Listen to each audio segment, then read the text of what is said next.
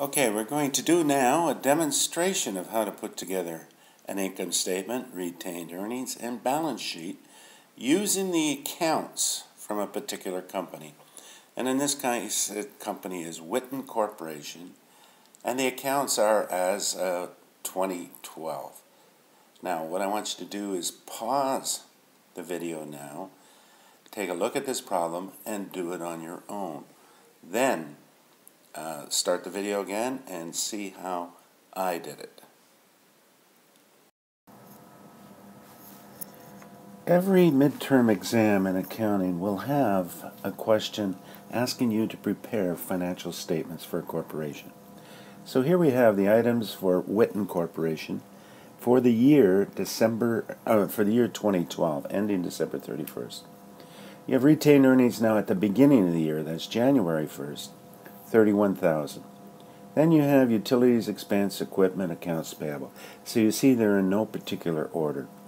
You're asked to prepare an income statement. You always do the income statement first. You need the net income, then you complete the retained earnings statement, and then the classified balance sheet. So to begin with, the heading, Witten Corporation Income Statement for the year ended December 31st, 2012. So the first thing, as you notice, you look for a revenue account. Now the income statement has revenue and expense accounts. So we have revenue. There's only one revenue account. Sometimes there may be two revenue accounts. But in this case, there's only service revenue. So we put that. First heading is revenue. First account is service revenue, $68,000. Then you go through all the accounts and you're going to list the expense accounts. Now you can list them in any order that you want. I have here salaries and wages expense, and that is $37,000. Depreciation, $3,600. Insurance, $2,200. Utilities, $2,000. Maintenance, repairs, $1,800. Now notice, because I'm going to add all of these, I put them to an inside column, and I simply draw a line.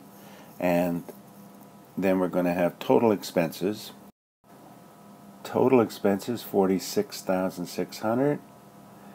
And then I draw another line, and I have my net income, $21,400. And oops, I then double underline that. So there's your income statement. Revenue and expenses. Expenses can be listed in any order, just listed from high to low here. If I'm going to add, I move to an inside column here. You see there's two columns. Okay, 1 and 2. I move to the inside. I total it, bring it to the outside. So on the outside I only have two, revenue and expenses. And the bottom line here is net income of $21,400. Now this goes to the common shareholders, and the statement for the common shareholders is the retained earnings statement, which we will do next. The retained earnings statement is also a time period statement for Witten. So here then we are going to look at what the earnings were at the beginning of the year plus what we earned during the year minus what we paid to the shareholders in the form of dividends. So we take the retained earnings at the beginning of the year, which was $31,000. To that we're going to add the net income, which is $21,400. Okay, and we add it so that we have $52,400 as the total so far. Now we're going to subtract the dividends. The dividends were $12,000, so this now gives us retained earnings. I'm going to make it short form here. End of the year. End of year. And I subtract, and I have $40,400. So there, double underline again. That's the amount of earnings that have been kept by the company, but they belong to the shareholder. So this $40,400 will go to the shareholders' equity section of the balance sheet. And the balance sheet is the one we do next. And remember, it's a classified balance sheet. Now the heading of the balance sheet, Witten Corporation balance sheet as at December 31st, 2012. Recall, this is a snapshot of what the business looked like in terms of the assets it has, the people it owes, and the investment that the shareholders have in the company as at the end of business, December 31st, 2012. So we start off with the assets, and we start off with current assets. So remember, the current assets are those assets which are going to be used up in the new year. First one. Cash, of course, is always listed first. They're listed in the order of liquidity. Accounts receivable, $11,700. Prepaid insurance. Now, when a company buys an insurance policy, it pays for the whole year. And so at the end of the year, there's still some value left in that insurance policy. That's why it's listed here.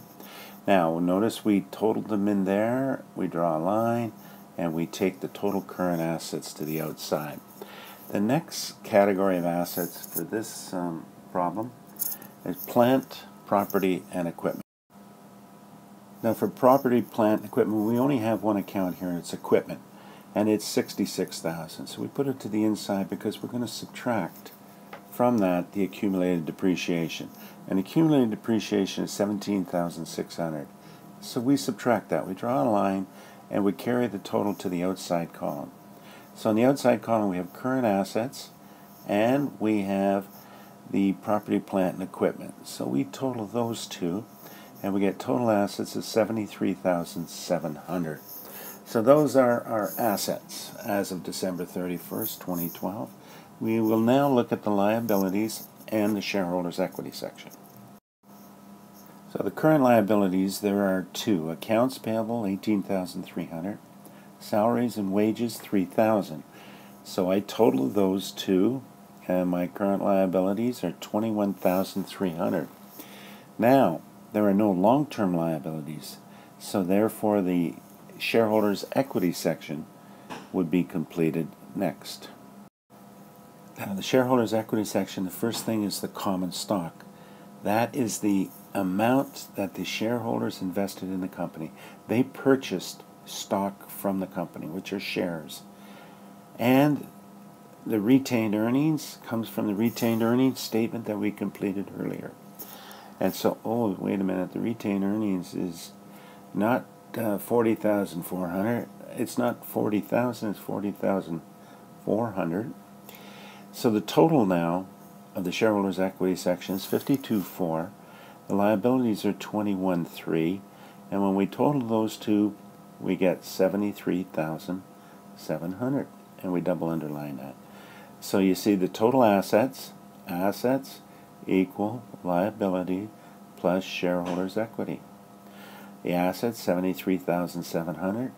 Liabilities, 21.3. Shareholders' equity, 52.4. And therefore 73.7 on this side of the equal sign, 73.7, and on this side 73.7. And this is the balance sheet equation. This we're going to use when we next look at how we analyze and record transactions. So this completes a question that will be on every midterm exam. That is, prepare for me in good form an income statement, a statement of retained earnings, and a classified balance sheet.